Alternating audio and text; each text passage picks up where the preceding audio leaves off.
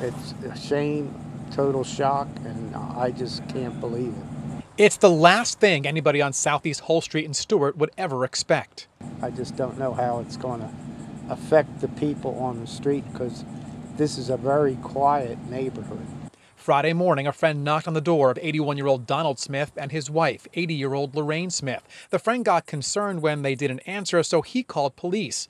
Deputies found the couple dead inside. Sheriff William Snyder says there was, quote, obvious signs of trauma.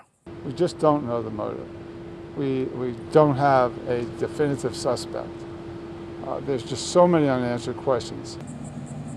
I've just known him and his wife were very friendly people. Paul Crowley lives a few doors away from the Smiths. He's known them for 35 years. He got along with everybody. I don't know that he ever had a bad, I never heard nothing bad about him. It's just a shock. Times are definitely changing. That's a worry to everybody. It's scary. It could happen anywhere.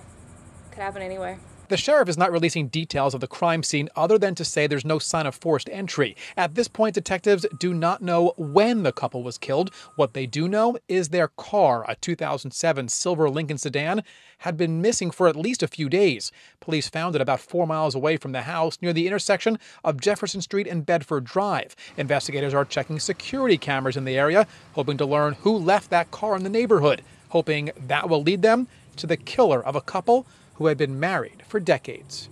And he was working on trying to have a nice retirement. And, you know, you get into your 80s, that's what your 70s and 80s, that's what you're planning on doing. And Sheriff Snyder says because of all the unknowns in this case, he wants all residents around here to take their security very seriously for now. He's also going to have some added police presence in this neighborhood. In Stuart, Ari Height, WPBF 25 News.